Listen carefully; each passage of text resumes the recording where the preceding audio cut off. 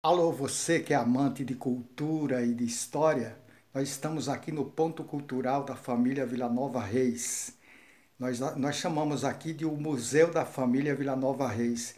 Nós estamos aqui no Sítio Tomás, no município de Canudos, Bahia. Então, eu vou mostrar para vocês aqui o nosso museu que nós estamos formando. Vocês estão vendo essas fotos aí atrás? Essas fotos são todas de antigos moradores daqui, de pessoas que... Essas pessoas aí são de uma família, são filhos de seu Faustino Villanova Reis e de Dona Josefa Cardoso Reis. Esse pessoal aí dessas fotos, eles tinham 11 filhos, eles já são todos falecidos. Essas fotos foram os filhos, ou seja, os netos de Dona Josefa e de seu Faustino, que mandaram para cá.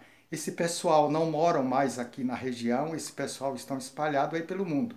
Estão em São Paulo, alguns no Mato Grosso, em Santos, São Paulo, na capital de São Paulo.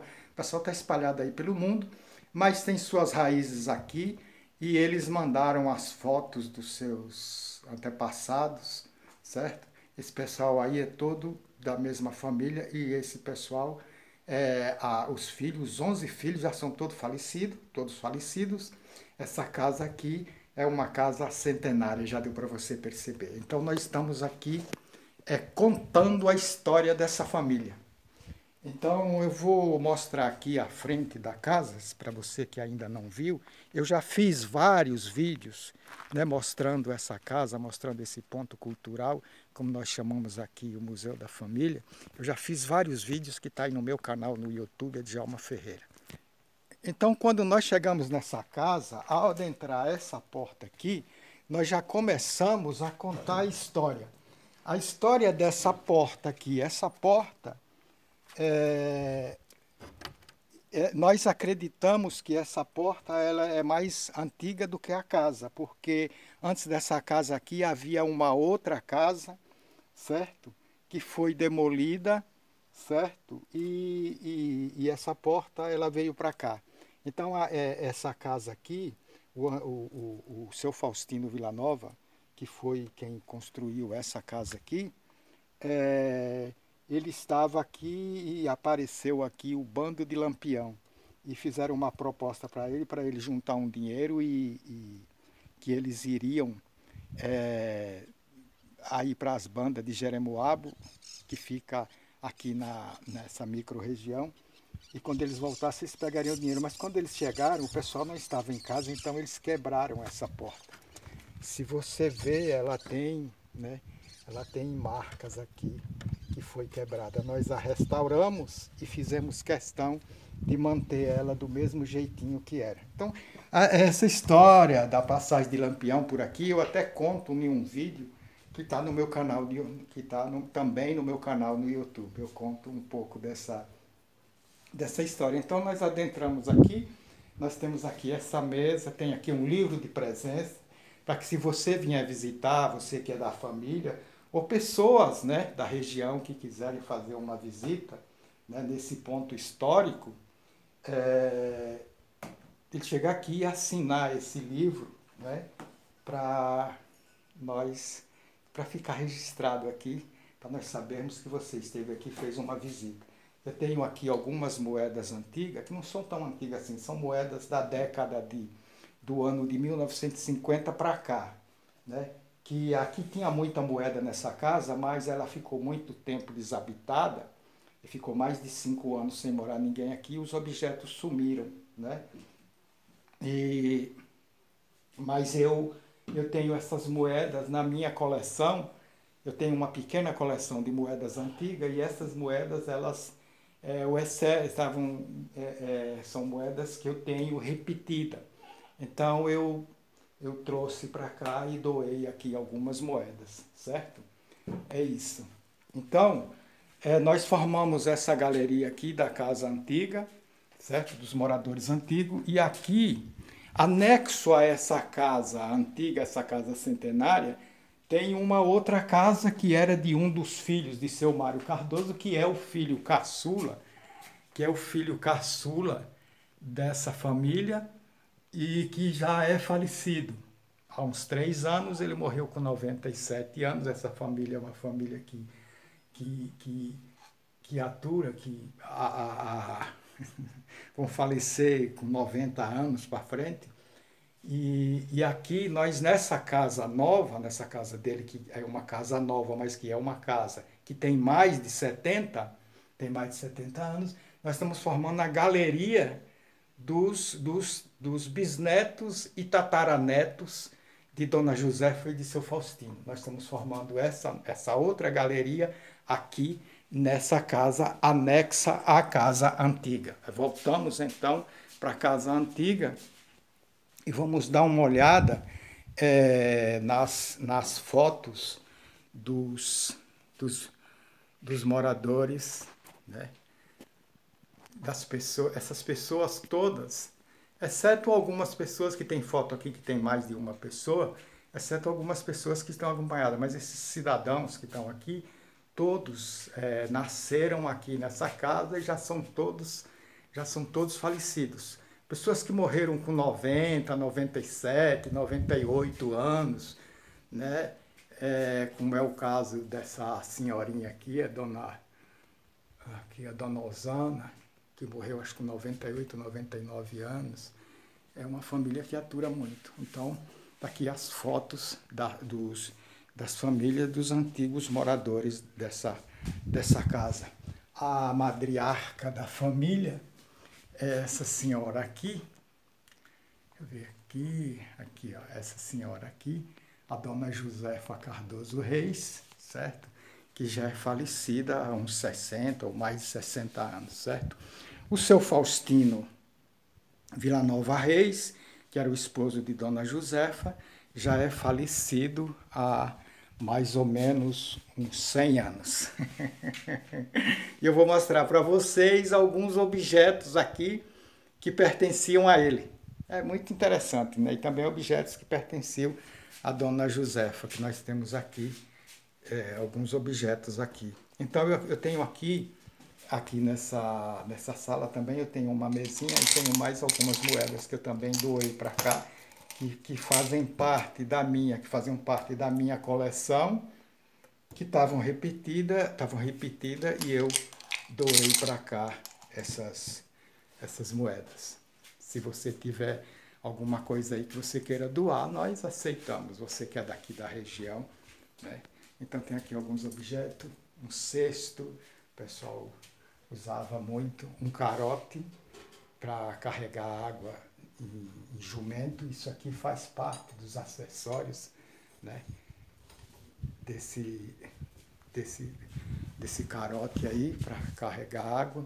Nós temos aqui essa peça aqui, que é uma peça que o pessoal usava para construir rede, certo? Usavam aqui nessa casa, e essa peça aqui, ela deve ser uma que foi usada até por minha esposa, quando era mocinha, que ela fazia rede também. Então esse aqui, rapaz, eu me perdoe pelo nome, mas eu acho que o nome disso aqui é tiar. Vamos ficar pelo acho?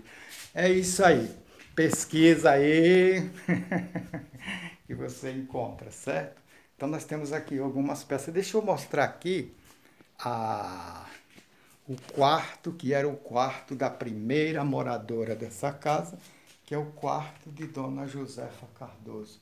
E aqui nós temos alguma coisa. Esse baúzinho aqui, que ele eu não dei ainda uma limpada nele, esse baúzinho aqui, ele pertencia a Dona Josefa Cardoso. Esse baúzinho aqui, algumas pessoas da família vão lembrar. Lembrar que ela é falecida há cerca de 60 anos já.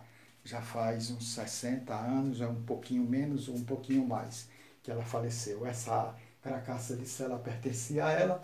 Aquela cela ali pertencia ao filho caçula dela, o seu Mário Cardoso, que foi a pessoa que morou mais tempo aqui, que foi ele quem construiu aquela casa anexa, foi o que mais morou aqui. Essa cela pertencia a ele. Ele tinha cavalo, uma época ele tinha cavalo, tinha jumentos, e assim. E eles eram criadores de gado e cabra e ovelhas. Esse aqui é um carimbo de carimbar boi, certo? Esse aqui é um carimbo de carimbar gado. Esse carimbo aqui pertenceu, esse carimbo aqui é o carimbo de seu Faustino Villanova Reis. Faleceu há cerca de 100 anos e aqui está o carimbo dele. Esse outro carimbo era dele também, são dois, né? Deixa eu mostrar aqui, ó. Aqui. Era de seu Faustino Villanova Reis, falecido há cerca de 100 anos. Imagina, esses chocalhos aqui era usado pelo seu Mário Cardoso e acreditamos, né? Nós continuamos fazendo pesquisa. Nós acreditamos que algum chocalho desse aqui pertenceu a Dona Josefa e quem sabe até a seu Faustino. Você perceba que esses chocalhos eles são feitos artesanalmente, né?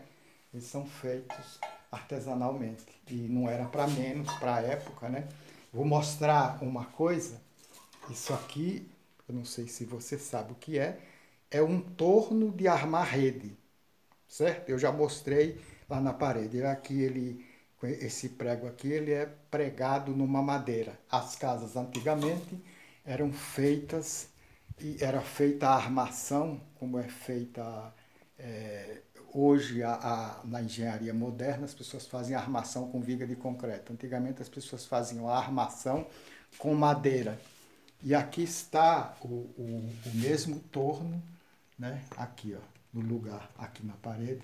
Eu já mostrei isso em outros vídeos. Eu tenho um vídeo no YouTube mostrando isso com detalhe, certo? Aqui está o torno, né? E ele era aqui, ó. Ele era pregado aqui na parede, certo? Isso era. E está pregado aí, certo? É feito também artesanalmente por ferreiro. Aqui nós temos, né, algumas peças aqui.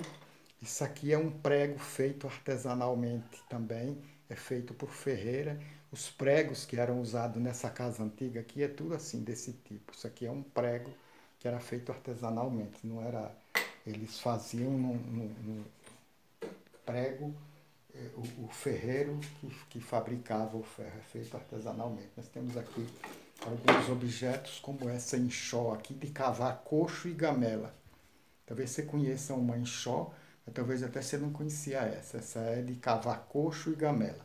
As pessoas cortavam a umburana, o mulungu, a barriguda e faziam gamela. Esse tipo de árvore hoje não se pode mais cortar, certo? Mas antigamente podia. Nós temos aqui uma arataca que eles usavam para pegar animal silvestre. Esse objeto aqui não se usa mais hoje, está aqui como uma relíquia, certo? Não se usa mais hoje, porque hoje você tem que preservar a natureza, porque alguns desses animais, inclusive, né, já estão em extinção e você não deve usar. Nós temos aqui foice, machado, né? Algumas coisas que eram usadas pelos moradores daqui. Nós temos aqui um moinho, certo? De moer milho, o pessoal moía o milho para fazer o cuscuz. Hoje você compra a massa pronta, é moleza, né? Mas antigamente, meu amigo, o pessoal tinha que plantar o milho e depois colher o milho e moer e fazer o cuscuz, se quisesse comer. A vida era difícil assim.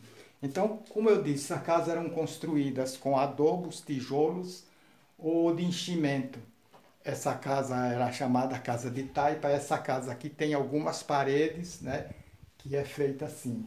Essa parede aí na frente, por exemplo, é feita desse jeito. E outras são feitas com tijolo, com adobo, que era feito dessa forma aqui.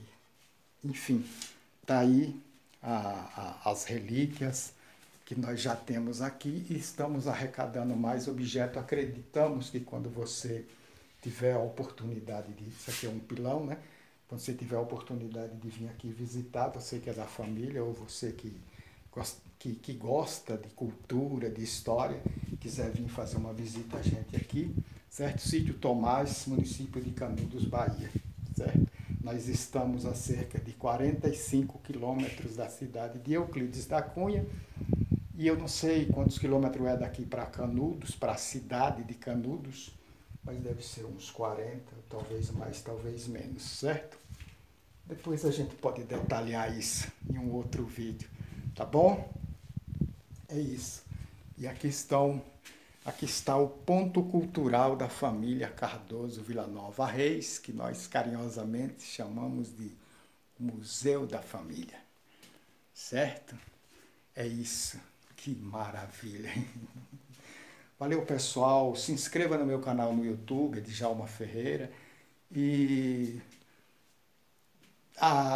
é bom porque se você se inscrever, se você der um joinha, se você ativar o sininho para receber as notificações, as postagens que eu vou fazendo, certo?